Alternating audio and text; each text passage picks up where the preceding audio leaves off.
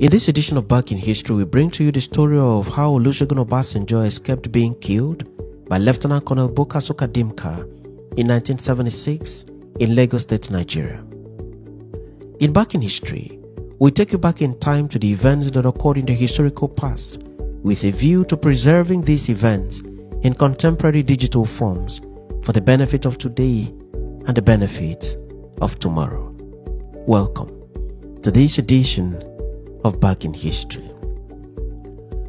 Olusegun Obasanjo was deputy to Murtala Muhammad. Murtala Muhammad was Nigeria's third military head of state. He succeeded General Yakubu Gowon in a bloodless military coup in 1975. He then commenced the governance of Nigeria from the moment of his takeover in a military coup until he was gunned down by armed military men at a traffic point in Lagos State, Nigeria, barely 200 days from when he took the oath of office. The man who led the team that killed General Murtala Muhammad was Lieutenant Col Buka SukaDimka of the Physical Education Corps of the Nigerian Army. The action of Dimka soon after the assassination of the head of state showed clearly that Dimka's mission was to effect a change of government in Nigeria and possibly install a government conceived by him. In such situation, if the person that served as Murtala's deputy had been seen or found, Dimka and his men would have assassinated him in their bid to effectively bring Murtala's regime to a conclusive end. As noted earlier, General Murtala's deputy was Olusegun Obasanjo, also a general in the Nigerian army. But by a stroke of luck, Olusegun Obasanjo escaped being killed. The question then is, how was this possible?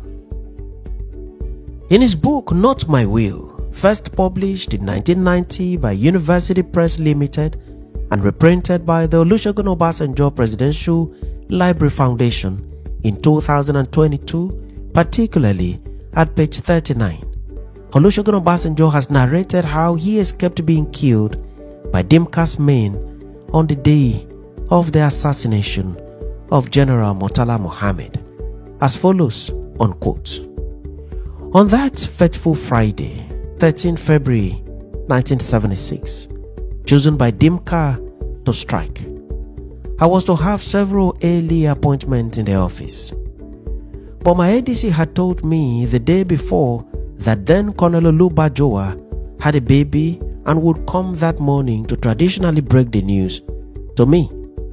My ADC had told him that he would do it on Bajowa's behalf if that was all he was coming to do. I ticked off my ADC and ordered him to ask Olubajowa to see me as he desired. Promptly that morning, Olu showed up. After congratulating him, he asked my permission to name the child after me, which I, of course, granted. Olu was usually like that, respectful and formal, when dealing with seniors and elders. We talked briefly about the state of the nation.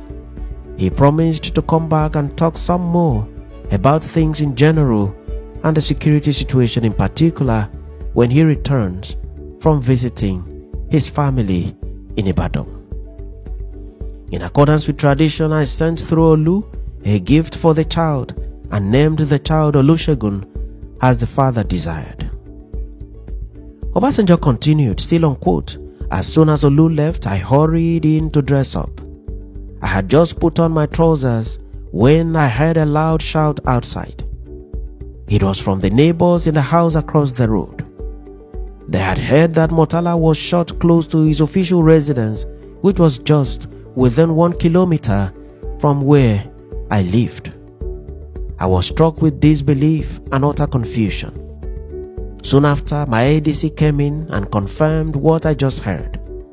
He said he saw the vehicle and witnessed the confusion around the scene where the head of state was shot. While still trying to collect my thoughts and control myself, an old schoolmate, Mr. Koni Amodu, came in and suggested that I should come with him to a safe location. He lived in a block of flats almost overlooking the scene and had apparently also seen the pandemonium when the assassination took place. He was still trembling when he came in. I quickly changed into Mufti. As I still could not establish the identities of the coup plotters, it was advisable to be as unrecognizable as possible, if only lightly armed. He continued, still on quote. Mr. Amudu offered to take me to his boys' quarters, where he thought I would be safe. I declined, explaining that as much as I needed security, I would also need communication, and perhaps more so, I had no way in particular to go. We drove around Ikoyi, and as we did not think it was wise to drive out of the relative security of Ikoyi, we did not know what could lie in waiting at two exits out of Ikoyi, Obalende and Awolowo Road. It was in this mood of confusion mixed with fear and anger that I saw a house which I definitely recognized at Queen's Drive. It was Chief S.B. Bakare's house. By this time, my anxiety to know what was going on was almost choking. I literally barged into the house.